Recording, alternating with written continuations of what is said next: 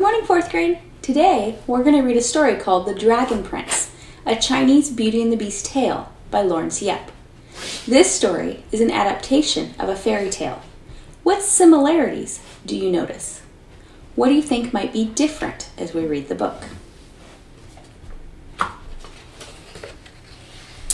Once, there was a poor old farmer with 7 daughters. The land was so barren that he grew more rocks than rice. The family would have starved if it had not been for their youngest and prettiest daughter, 7. She could weave the finest silk and embroider the fanciest stitchery. Under her needle, unicorns, dragons, and other magical beasts came to life. Her work was famous among the noble families of the province. The third daughter, 3, was jealous of 7. "How come 7 gets to stay home while I have to work in the dirt?" she asked. The farmer scolded her. "Because she cooks and cleans and does the work of 3 while you spend all the day plucking one weed." One afternoon when their father had gone to town to sell 7's silk, 3 found a golden serpent in the rice fields and raised her hoe to kill it. 7 had brought her family's dinner down to the fields. "No, it's just a little water serpent." Stopping her sister, the kind girl picked up the serpent and left it outside of their fields. "Shame on you for scarring my sister," 7 said, setting the serpent down and walking away. Which daughter in the story do you believe to be the beauty, 3 or 7? The serpent wiggled right to the hills to a cave, where he began to dance in circles until he changed into a huge dragon. That afternoon, as the farmer returned home, the dragon sprang from the nearby cave and seized the farmer in its paw. "Give me one of your daughters for a wife, and I'll give you your life as her bride." "I couldn't order any of them to do a terrible thing like that," the farmer cried, then prepared to die. And the dragon raised a paw with claws as sharp as daggers. "No, wait!" the farmer cried out in fright. Just then the oldest daughter came looking for him. When she saw the dragon clutching her father, she shrieked, "Papa, come home! 7 has made rice and fresh fish soup especially for your supper." "My darling oldest daughter," the farmer said, "if you don't marry this dragon, I'll be his supper." "I'm sorry, Papa, but your supper will just have to get cold," she answered, and ran away to hide.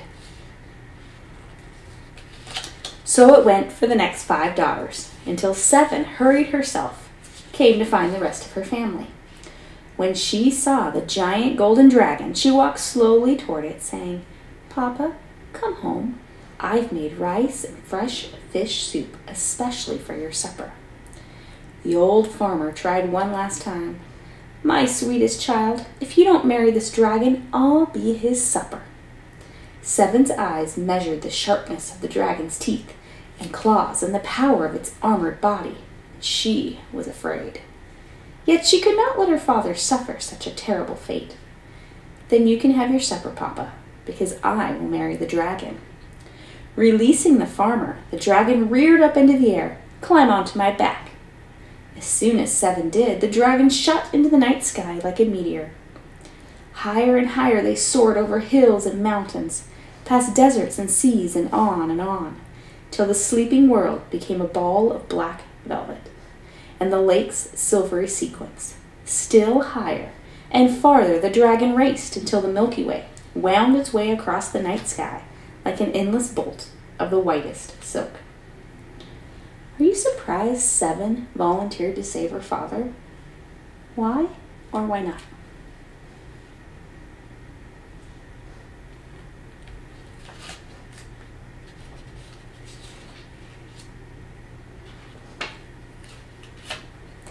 They flew so fast they caught up with the moon, which shone like a giant pearl upon the sea, and within the sea lay towns and strange gardens and waving forests of kelp. With one last surge, they plunged beneath the surface to a vast palace of living coral. 7 found she could breathe beneath the water. Setting her on her feet in the courtyard, the dragon kept his paw around her. "Aren't you frightened? I could crush you like a twig." For a moment, 7 stood utterly still in his paws, gazing up at the dragon's face. His scales gleamed like jewels in a golden net, and his eyes shone like twin suns. It was a face of terror and a face of beauty. It was a face of magic. Slowly, she stretched out her arms, and for a moment his large head flinched from her tiny hand. "I know the loom and stove and many ordinary things," she said, "but my hand has never touched wonder." This time, when she stretched out her hand, his head remained still, but his big eyes watched her. Gently, she stroked his cheek. "You are beautiful." "You are beautiful," the dragon replied. "But you really should be frightened," he insisted. Seven smiled. "The eye sees what it will, but the heart sees what it should. If you had meant to harm me, you would have done so already." What do you think the author meant when they said, "The eye see what it will, but the heart sees what it should"?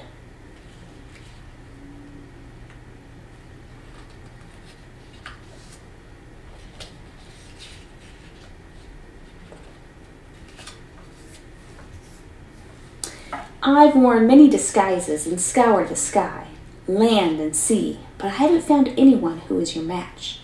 You are brave and kind and true, as well as beautiful," the dragon cried. He leapt away from her and began to dance, curling his powerful body as easily as a giant golden ribbon.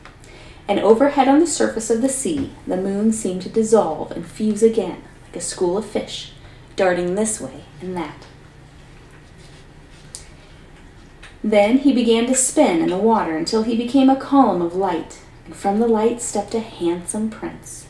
"Now, will it be such a terrible fate to marry me?" he asked.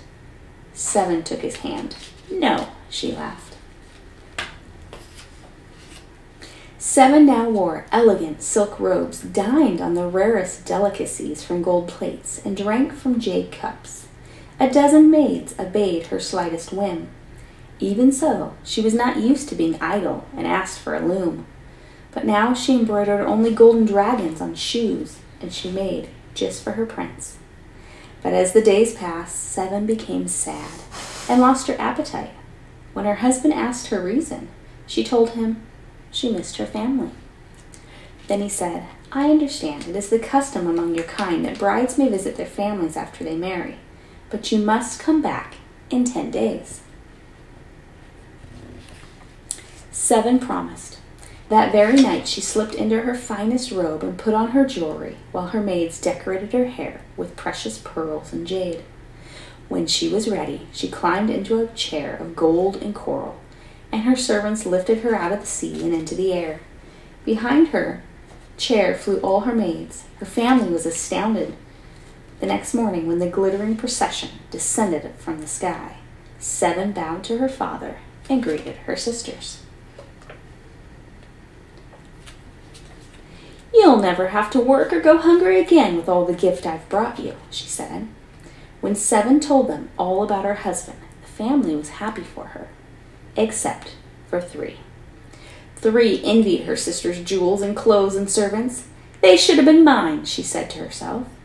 So the next day she took Seven down to the river for a picnic, and there she asked her, "Little sister, may I try on your things?" To please Three, Seven exchanged clothes with her and let her put on her jewelry. Then they went down to the river to look at their reflections. But as Seven leaned over to see her image, Three knocked her on the head and shoved her into the river. When Three told the rest of the family what she had done, she warned them, "The prince will come back as a dragon and eat us all if you don't do what I say." And they were afraid, so they did. They told Seven's servants that she had fallen ill and sent a message to the prince. "Don't be surprised if she looks different," they told him. When the prince heard, he didn't care.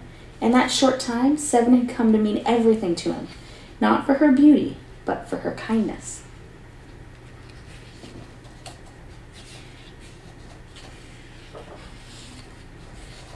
When Three, dressed in Seven's clothes, went to the palace beneath the sea, the prince did not say anything when he saw how ugly his wife was now. He was surprised, though, when she did not know where anything was, not even her room. She was all thumbs at the loom, and her embroidery stitches were ugly and clumsy. It's the illness, 3 lied. It made me forget everything. Why do you pick on me? You'll make me sick again. Though the prince apologized, he was uncertain, for neither his eyes nor his heart saw what they should. This cannot be my 7, he thought. He told 3 he was going to hunt, but he did not tell her for what. Determined to discover the truth, he set out for the world above. 7 had not drowned. Down the river an old woman had found her and taken her home. 7 was very sick, and the old woman nursed her for a long time. When 7 finally woke and told the woman who she was, the old woman smiled. You're confused, dear. You can't be that lucky girl. She returned to her husband already. To her dismay, 7 realized what had happened and shook her head. My husband searched the world for someone who would be true, and yet he himself is not. He could not even tell the difference between me and my sister, and my family was betrayed me as well. The old woman felt sorry for 7. Why don't you stay with me for a while until you are well, she said. So 7 stayed, and the old woman wove silk and embroidered the shoes that the old woman sold at the marketplace.